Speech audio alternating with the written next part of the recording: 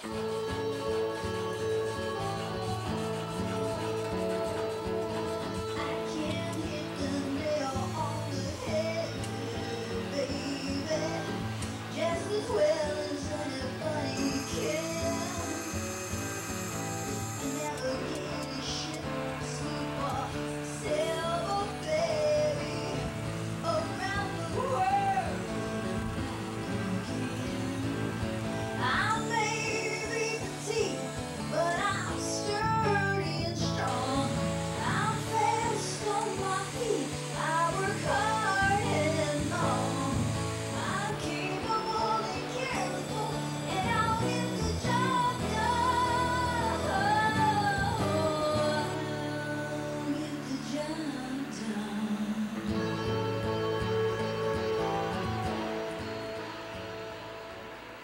work in the component shop.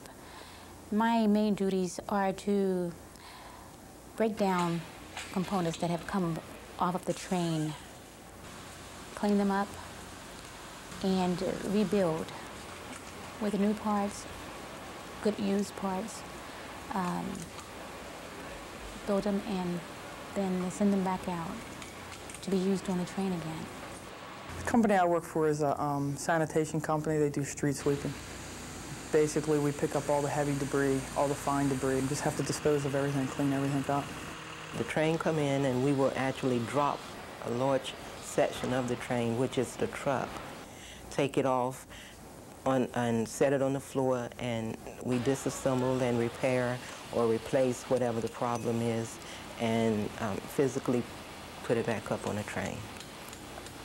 I'm like the first person that comes in the morning, and part of my duties is to buff the floor, and little things that go wrong around the hotel, like the balance in the window might need repairing, toilet main flush pumps might need to be repaired, and we do cleaning and just minor repairs throughout the hotel. I have my own truck and I lease it to the company. I work for a company that holds liquid, hot asphalt, and heating oil, jet fuel. My job consists of dealing with folks who have piracy cable, illegal cable.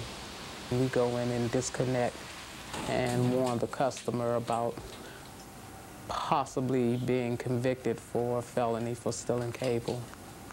I not only repair computers, I repair printers, plotters, any equipment that my company manufactures. You not only repair them, you install them, you configure them, you load software, you do whatever the customer needs to get his shop in operation. We literally pull the trucks from the train, and at that time we perform all different tasks on the truck itself. Motors, grease, oil. I'm self-employed. I had been working for another man, and he went out of the business, and so I made a decision whether to work for somebody else or work for myself, so I chose to open my own. With this job in closing a sun porch, it's like the first week I was supporting the structure, taking out the joists, and then next week I was studding out walls, running cable, fiberglass insulation, leveling the floor, hanging sheetrock, painting, installing windows.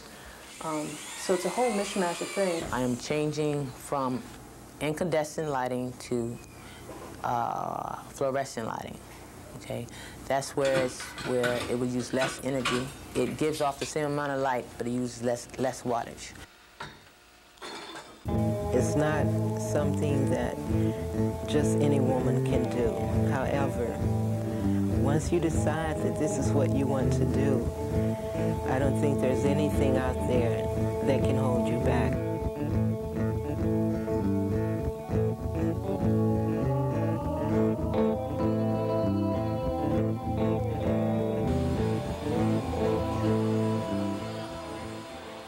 When I was informed that there was training being offered to women in the non-traditional field, it was just like an answer to a prayer that maybe I wasn't even aware of. When I started, my daughter was about 4 years old. in 1975. After being in the field about 4-5 years, I purchased a condemned home, and we worked on it. We did the electrical work, the plumbing work, the carpentry work, of course with assistance from my coworkers and other people that were in the field. And so it was really very rewarding and a lot of fun. Physically, there are always tricks to the trade.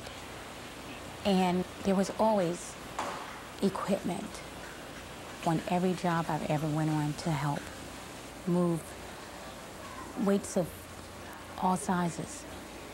And so I learned very rapidly that you're never expected to lift more than what you're able to lift.